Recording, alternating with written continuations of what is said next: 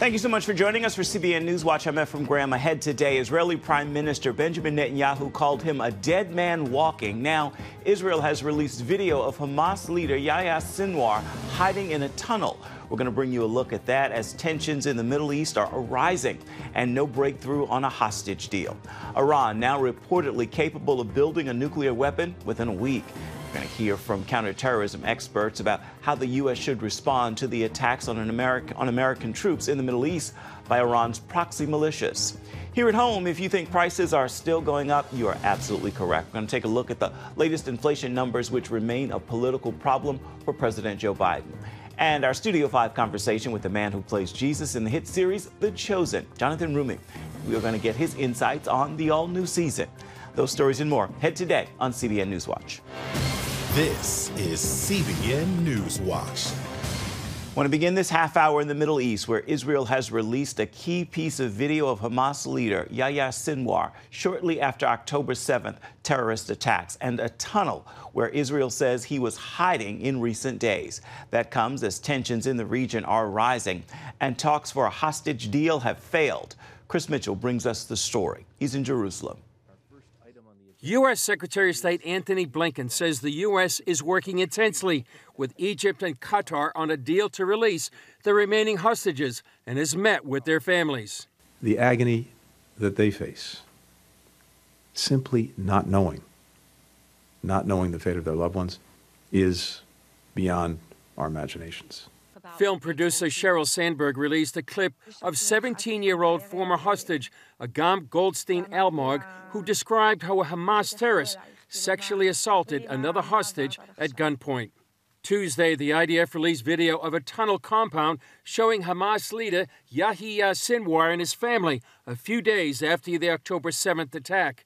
The IDF also released video of a tunnel compound where they said Sinwar was recently hiding. The compound including a bathroom, kitchen, and stockpiles of food and money. While the people of Gaza are suffering above ground, Sinwar is hiding in tunnels underground underneath them. In a chilling admission, Iran's former top nuclear official said Iran has all the needed elements to build a nuclear bomb. Iran also test-fired ballistic missiles from the deck of a warship with a range of more than 1,000 miles. The tests come amid concerns of a wider war in the Middle East. And in the Red Sea, the war with the Iranian-backed Houthis has increased dramatically. This is the most dynamic and what I'll call weapons engagement zone activity that we've had over the last 40 to 50 years up to this point. In the U.S., a new study conducted just after the Israel-Hamas war shows nearly two-thirds of American Jews feel less secure than they did a year ago. This year's study shows us very clearly that anti-Semitism that was really just a simmering flame is now, especially since October 7th, it's a five-alarm fire. And the data confirms what we know from our conversations with members of the Jewish community from around the country, that people feel less secure, they feel less safe, and they're changing their behavior in America to conceal who they are as Jews as a result. Deutsch says there needs to be a national strategy to combat anti-Semitism. Chris Mitchell joins us now from Jerusalem with more. So, Chris, why is this video of Sinwar and the tunnel where he was recently hiding so important? Well, first of all, it shows the IDF has a great deal of intelligence on some of his movements. It also reveals how Hamas leaders are hiding, while, as the Rear General made the point, the rest of Gazans are living above ground in harm's way. One Hamas leader put it several weeks ago when he said really it was up to the UN to take care of the people of Gaza, but Hamas was taking care of the jihad against Israel. So amazing intelligence and video that we could see Yahya Sinwar there in those tunnels along with his family. We were in just such a tunnel, maybe not that one, but it gives you the idea of how they could hide out for weeks or months because of the kind of comfort they have and the provisions they have. So far, there is no hostage deal in terms of releasing them. So Israel is going ahead with its plans to attack the last Hamas stronghold in the city of Rafah, correct? Yeah, so far there seems to be no holdup in that plan. They do plan, and Benjamin Netanyahu has been saying this all along, to get civilians out of harm's way. The White House made a statement yesterday. They said they really didn't tell Israel not to go into Rafah, but they wanted them to have a credible plan to protect the civilians, the refugees who actually fled there. This will likely be, if it goes ahead, as Israel would like, the last major battle against Hamas. There's 4 more Hamas battalions inside Rafah. Many of them are using those refugees as human shields. It's the most sensitive area probably of all the campaign there in Gaza. More than 1 million refugees. Egypt is on the border, has its own concerns about refugees flooding into the Sinai. There's also enormous international pressure against Israel to go ahead and do that. Earlier today, I was in a taxi, Ephraim, and he was just saying what I think a lot of Israelis are saying. They really need to finish the job with Hamas, so it's no longer a threat against Israel. And he was saying first Hamas and then Hezbollah. He also made the point, Ephraim, you know, Israelis were really living in a dream. They didn't imagine anyone like Hamas could do what they did on October 7th. Family members of hostages are going to the International Criminal Court to file charges of war crimes against Hamas leaders. What can you tell us about that? Well, Ephraim, their slogan is Hamas is Hitler's successor.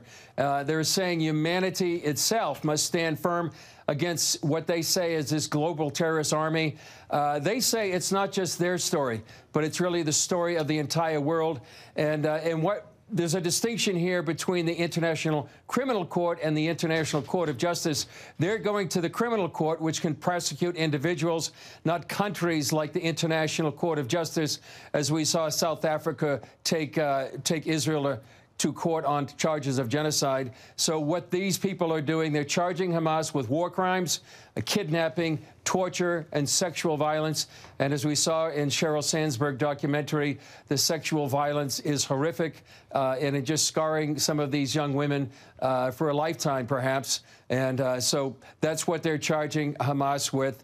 And they think it's certainly justice if they can take Hamas to court for all of what it did for October 7th. Chris, Hezbollah is still launching more strikes against Israel in the north. How is Israel responding? Well, actually, that was earlier today. There was a strike. It killed at least 1 Israeli, 1 soldier, and wounded several more. And as we speak, Israel is responding with airstrikes into Lebanon. They're hitting Hezbollah targets. And as we've been reporting for weeks now, Ephraim, there's really an uneasy, low-scale war threatening. It's threatening to break out into a major war.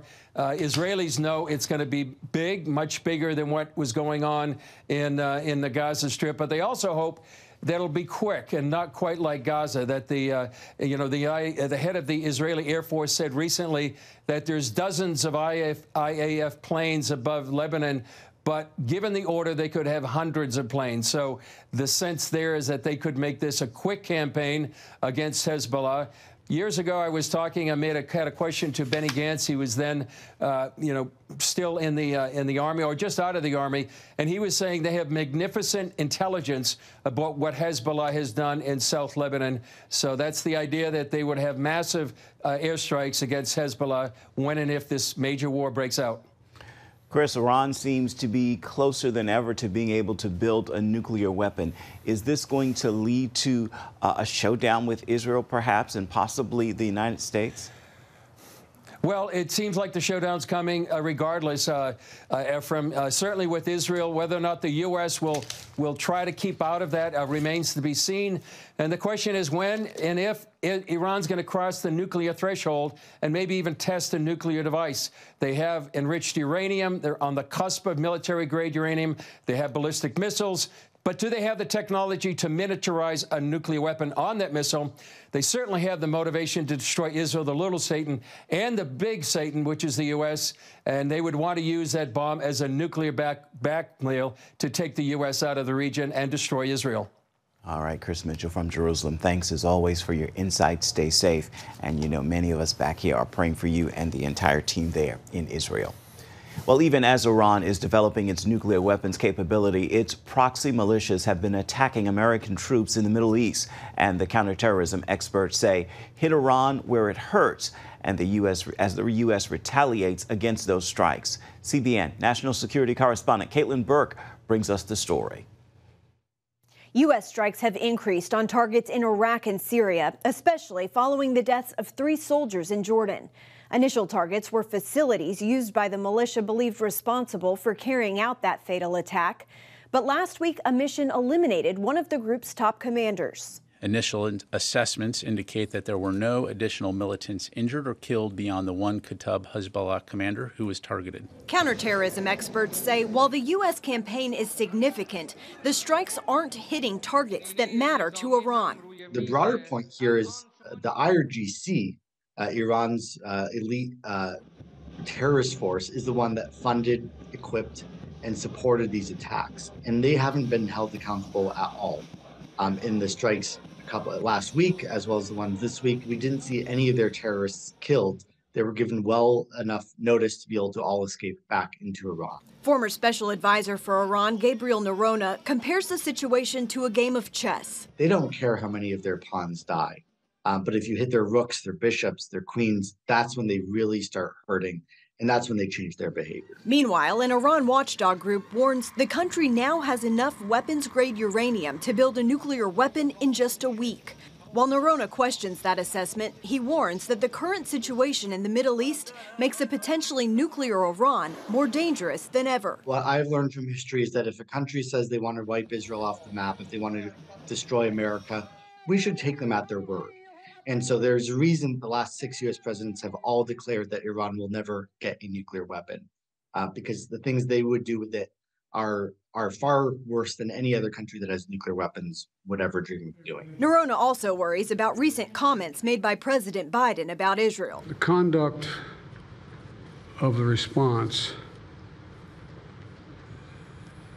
in Gaza, in the Gaza Strip, has been over the top.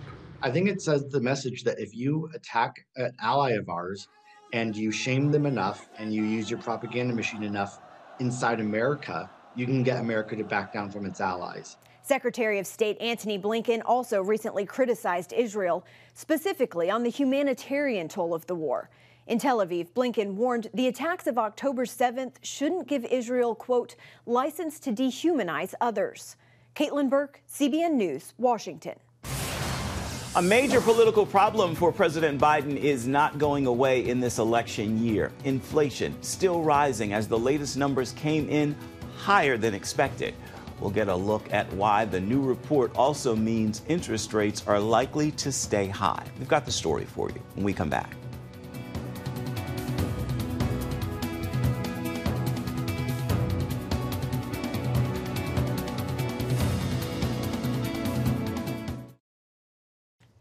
And welcome back to CBN NewsWatch. If you think prices are high, you are absolutely correct. The latest government figures show inflation is still climbing a little faster than expected, but not as strongly as in recent years. White House correspondent Abigail Robertson reports on the latest numbers and what the Biden administration and other analysts are saying about what's ahead. While efforts by the Federal Reserve have slowed inflation, board members aren't ready to declare victory. Part of that is because the latest Labor Department numbers prove getting inflation back to normal might be more difficult than expected. We've been very clear here that prices are still too high. We're going to do everything that we can to lower costs. New data shows the Consumer Price Index rose 3.1% over the last 12 months, a higher jump than anticipated, which likely means no cuts yet in high interest rates, as the Fed hopes to bring inflation down to a 2% target before taking action. We're making real progress. Meanwhile, on the campaign trail, President Biden is highlighting his economic policies and hailing signs of economic strength. Consumer sentiment surged 29% in the last 2 months, the biggest jump in 30 years. Americans have filed for a record 16 million new business applications since I came to office.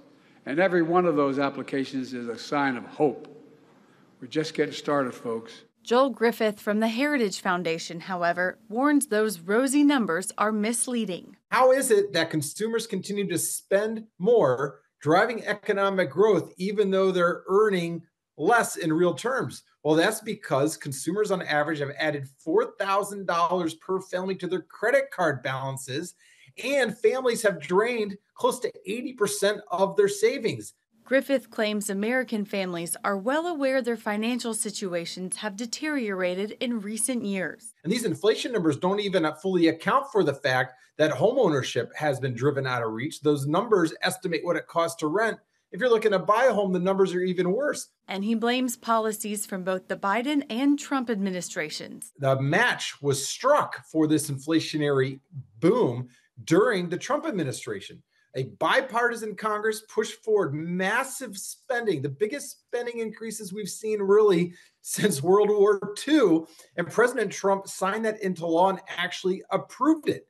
So look, the economy right now, for most families, it is rough. Griffith believes 2024 candidates should firmly commit to get government spending in order, or warns we will see heightened inflation for years to come.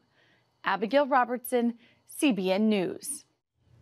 Also in Washington, after failing last week, the House of Representatives barely succeeded Tuesday night in its second attempt to impeach Homeland Security Secretary Alejandro Mayorkas by just a single vote. On this vote, the yeas are 214 and the nays are 213. The resolution is adopted.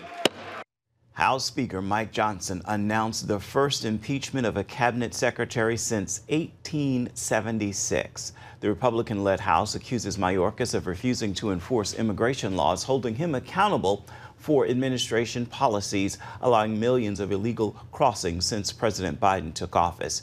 Democrats call the impeachment a political stunt and say it's a policy disagreement and there's no evidence of high crimes and misdemeanors. The move is highly unlikely to be taken up in the Senate, which is controlled by Democrats. Still ahead, our Studio 5 conversation with the man who plays Jesus in The Chosen, talking about Jonathan Roumie. He's giving us an inside look at the new season as it hits the big and small screens. We'll be right back.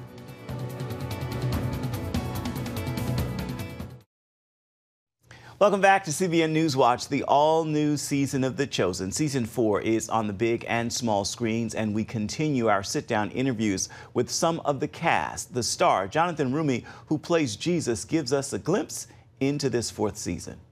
Join me in prayer for a little while. Will you speak with me after? Is season 4 the most emotional season for Jesus to date? Yes, it has been. Yeah, it's challenging, emotional.